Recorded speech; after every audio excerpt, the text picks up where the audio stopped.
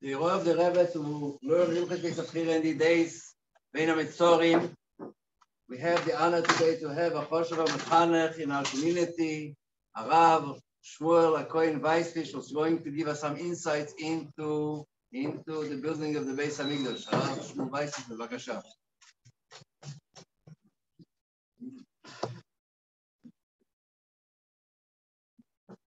So in the Hilchos Beis HaBchira, Perek Aleph, halacha test, the Rambam says like this: "Ein boinin boy, don't build in the Beis HaMikdash, in the Heichal, the Azara, eitz boilet, klap, wood that's sticking out. You don't build any wood into the Beis HaMikdash. And le'eba avonim, le'eba levenim v'sim. No wood was built into the walls of the Beis HaMikdash. In fact, the Ravid, it was the lishka of the Kohen Gadol. The Kohen Gadol was before Yom Kippur, was made out of wood, and it says it's midas. One of the lishkas, the other lishkas eitz. So how can the Rambam say that there's no wood in the Beis HaMikdash? You see clearly that there is wood in the lishkas eitz of the Kohen Gadol. So some Mefarshim, as Mishnah and other Mefarshim, the Rambam say that it wasn't really built out of wood. It was just nikras b'shem zeh. It was called the lishkas eitz, but it wasn't really made out of wood. Metamim sheinim, different reasons they bring why it was called lishkas eitz. So they to say this because numerous reasons. To explain all the reasons why it's not a good. Why you can't say that it was only called lishkas eitz. And the mashmois of lishkas eitz is the pashtus that the lishka was made out of wood, and not to confuse with the lishkas ha'eitzim. Lishkas ha'eitzim was one of the rooms in the Beis HaMikdash that they would keep all the wood over there for the karbanos. This is not to confuse lishkas ha'eitzim and lishkas eitz are two different things. Lishkas eitz was the room of the Kohen Gadol. But the Rambam himself brings in this halacha, it says ein boinin eitz boilet klal. It's boilet. Mefarshim and Advaz and other Mefarshim and the Rambam say that you're allowed to build with the wood. The issue is only that the wood shouldn't be visible. And what's the marker of the Rambam? The Gemara in Rosh Hashanah, which the Gemara says, Shlomo Melech built Chatzer HaPnimis, Shloisha Turi Gazis, V'tor Krusas Arazim. The Gemara says that Shlomo Melech, he built 3 rows of stone and 1 row of wood. 3 rows of stone and 1 row of wood. And the Gemara says that Shaki bebinyane, Saidi besida. He covered it. It was dipped into the building and it was smeared over with sid and with plaster, whatever it is, and you couldn't notice. The wood wasn't noticeable. So Mela, you could say the same thing over here. That when the Rambam says "Ein beinim by eitz boilet," it means that the wood of the lishkas eitz of the Kohen Gadol wasn't boilet, wasn't visible, but it was built out of wood and it was covered over with plaster or whatever it was, and they couldn't see it. The question is that this is only explaining why it was mutter to build it out of wood.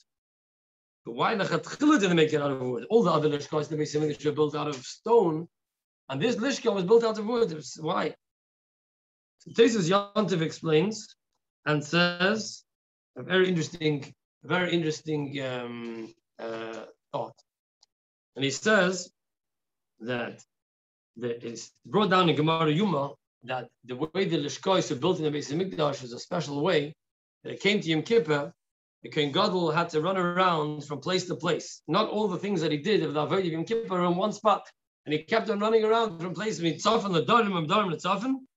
And the reason is sheloi tazuach daitei olav. Rashi says this means sheloi yizgar b'kesekun. You shouldn't get too much of a balgaiva. He has to know, he has to work, he has to run around. It was a lot of work in Kippur. So that is that Binyaneinu says that maybe that the in order that Shleit Zuch Daiti Olav, he says this is what the Tosfos Yontif says.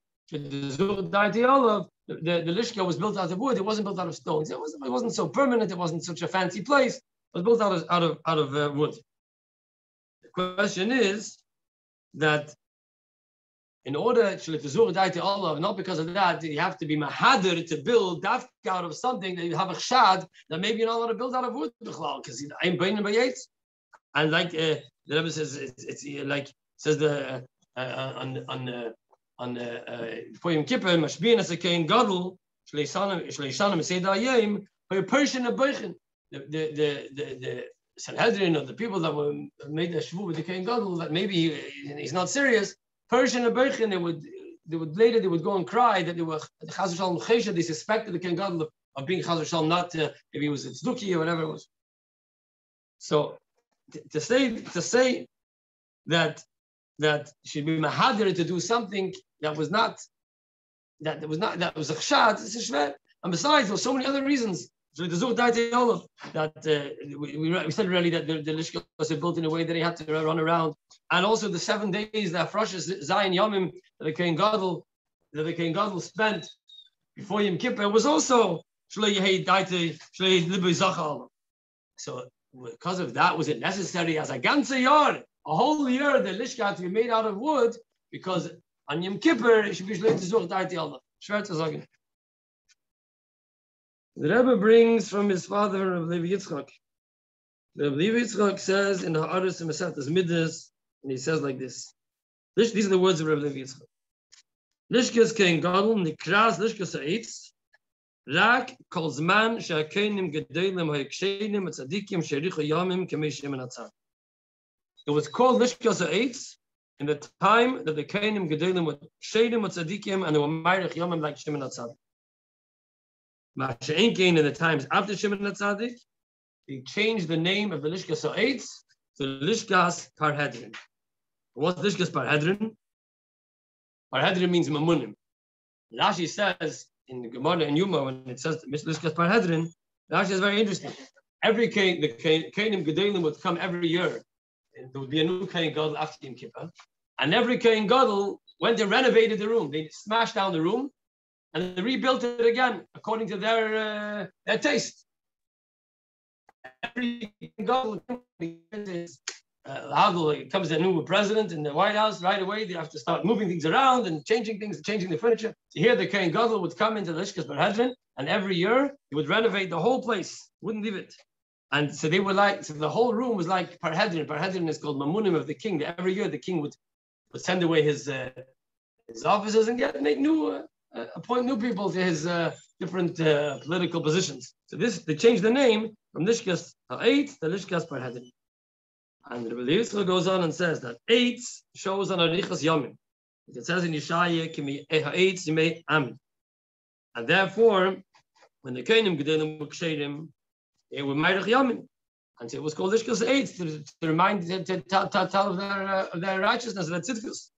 And the Kain God was Shaykh to Arichas Yomim. The Arichas Yomim is in of Yamin, and the Arichas Yomim Yamino. That's Chesed. The Kain Gadol is Chesed and Azeva. Like we find by the Kain Gadol was it says that Ritzeach had to go to the Ari Miklat at Moshe Kain Gadol, and it says brought down. Why? Because Ritzeach Mekatze Yadav Shel Adam, Kain Gadol Meirich Yom Shel Adam. Ein Badin Shehem Yishik Mekatze Yom Shel Adam Lefnim Yishik Meirich Shel Adam. The Ritzeach had to stay in the Ari Miklat until at Moshe Kain Gadol, because he was Mekatze Yadav Shel Adam, and the Kain Gadol is Meirich Yadav Shel Adam. So this we see the Kain Gadol is connected with the Arichas Yomim, and the Yerushalayim says that not only was it called Lishkas Eitz to be merames on the inyan of the Kain Gadol, but to show that this is the whole inyan of the Kain Gadol. Even the Kain Gadol, it wasn't Meirich Yomim, for whatever reason it was, but this is the inyan of the Kain Gadol is connected with the Arichas Yomim, and therefore the Lishkas Eitz was built with eitz in order to bring out the Teichen of the Kain Gadol. The Pnimius in Yonim, so the Rebbe says we have to explain that if there was a whole inyan that it should dafke be made out of eitz, especially in the times of Shimon HaTzadik, so why was it covered over? Why was it says why does it have to cover it over? Why couldn't it be eitz bailet? Why couldn't you see the wood? Why can't? Let me see the wood. So even though you're going to say that everything in the base of Mikdash, everything had to be covered over the wood. There has to be the Teichen, the inyan of the Lishkas Eitz, had to be in a way that it had to be eitz, but the eitz had to be mechusa. Mainly, you want to say in the times of after Shimon HaTzadik, in the times when the Kohanim Gedolim were not Meirich Yomim. So therefore, the Poel Mamish, the Arichas Yom of the Kohen Gadol was Mechusa. He didn't see it in an Ofen Gadol because the Kohen Gadol a lot of times didn't last more than after Yom Kippur, the Yom Kippur. So mainly the wood had to be covered. But why in the times of when the Tzadikim, when the Kohanim Gedolim were Tzadikim and Ksherim, why did it have to be covered over the wood in the Lishkas 8? Why couldn't it be visible? So the explanation is that, so what do we say? That we change the name of the Lishka to Lishkas Parhedrin because every year the Kohen Gadol would change. So it means that after Shimon HaTzadik, there was no more Kohanim Gedolim Tzadikim. There was many other Kohanim Gedolim Tzadikim. That brings that Yechon Kohen Gadol was Peish on him 80 years. Shmuel ben Pavi was 10 years, and others. There's other lists of Kohanim Gedolim. Not every single Kohen Gadol lasted only for a year. Many Kohanim Gedolim lasted for longer. So why was it given such a name? So the Rebbe explains in another Sikha when he gave Keirach, many the Kevart, when he gave the Rosh Hamatris that all went to bring Keteiras, even though they knew that they're going to die. So why did they do it? What was it? Rashi says, Mara Keirach was a smart man. Why Mara does that? Keirach saw that coming out of Shmuel Hanavi and whatever. All the other Messiah, Chamishim, Roshis, and Adrais, why did they go and bring Keteiras? They knew they're not going to survive. Anybody would be Keirach. Why them? So the Rebbe connects this with the Inyan of the Kohanim Gedolim in the second Beis Hamikdash, that even though they knew that they were not tzaddikim, and even though they had to buy the position of Kohen Gadol, the trukah to bring Keteiras one time was so great that they were mevata on the Inyan of Arichas Yom because they knew that sof kol sof they were going to pass away, but they have a chance to bring Keteiras, and the same applies also to the Roshis and Adrais of Rashi by Keirach. They wanted to have this chance of becoming close to the Shekhinah, even though they knew it would cost them their life. So therefore, they called this Lishkas Parhedrin, even when there was other Kohanim Gedolim that lasted longer, to be madgish how precious and how special it was going into the Kodesh HaKadosh. Even for one time, even if it would end up that maybe they're going to pass away. So this was Ma'erer, that even a Kohen Gadol didn't pass away and lasted over past Yom Kippur for many other years. This should, and he was a kosher tzaddik. This should bring out by him the yoker and how precious it is, even to go to the Beis Hamikdash one time. That you should know that going into one time, even the Kohen Gadol might end up getting switched, and you should treat it with special respect and special preparations. So therefore, they called the Parhedrin to awaken by the Kohen Gadol this night. But the Rebbe, we know by the Rebbe, everything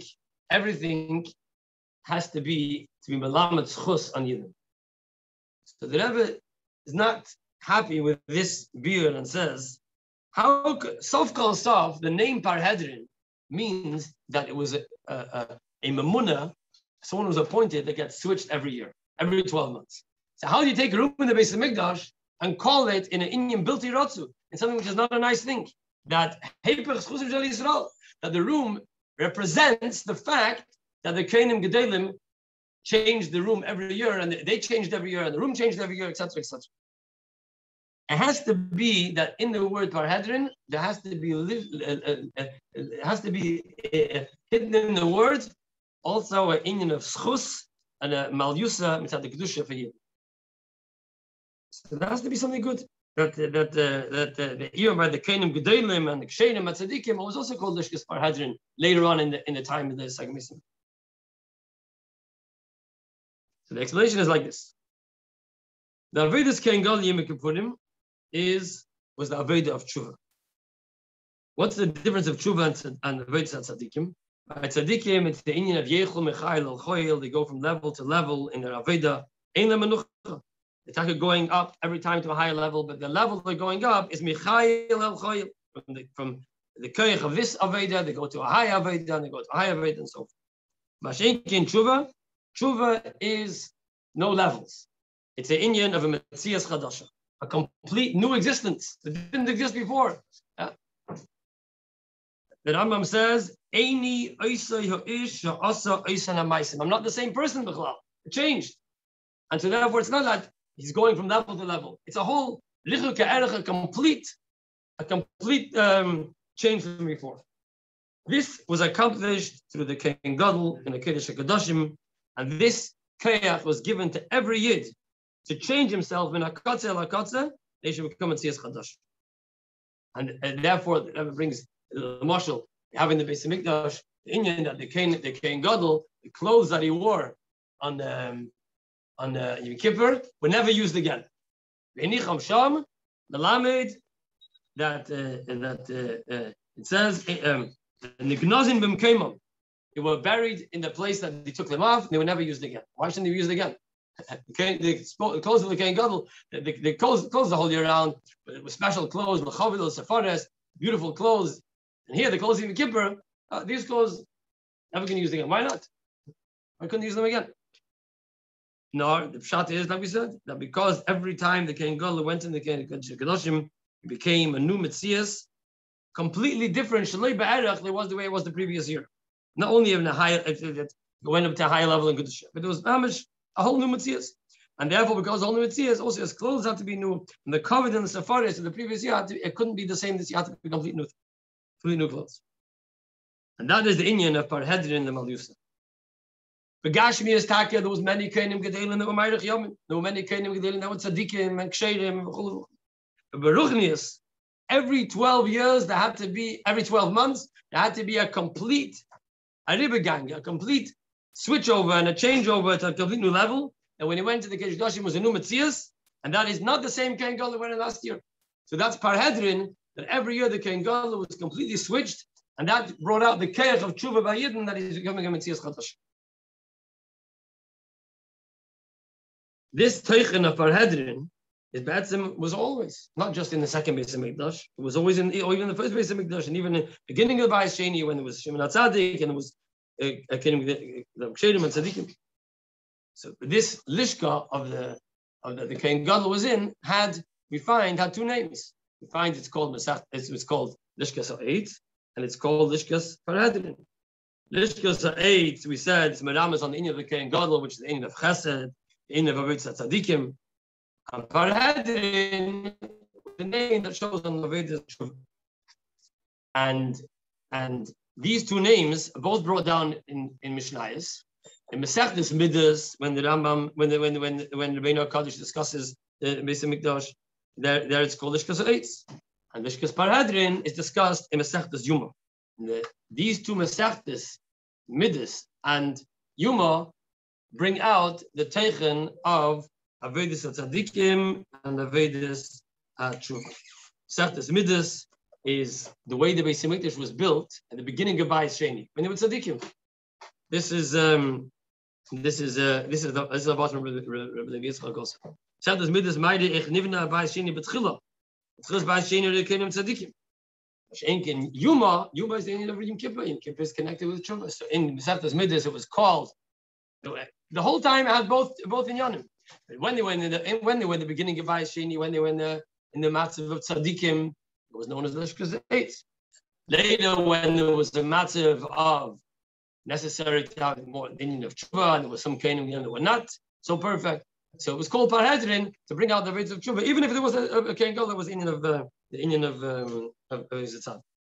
So B'zei, one more nakuda here, one more point. So why did it have to be covered over? Going back to what we said before, why did the wood of the Lishkas Ha'etz have to be covered? Why couldn't it be visible?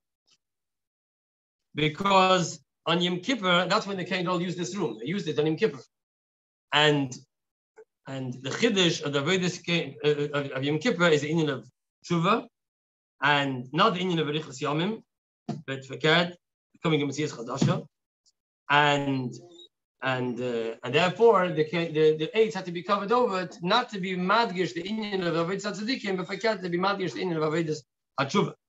The name Parhedrin only came into being once there were a few Kainim Gedolim that were not Tzadikim. That reflected and represented the general generation. The whole generation was in the Indian of in that needed in the tshuva. They were tzaddikim, and therefore it was called Ishgazait. After when the data was not a data of tzaddikim, the data was a data needed tshuva, and that was the rate of the Kohen Gadol of tshuva. So therefore, that brought out the Indian of becoming Mitzias Chadasha. So then it was given the name of Head. Just to remind everybody, following class 5, there will be a siyum as the Rebbe, and in the meantime, everybody should keep talking to Tzivu.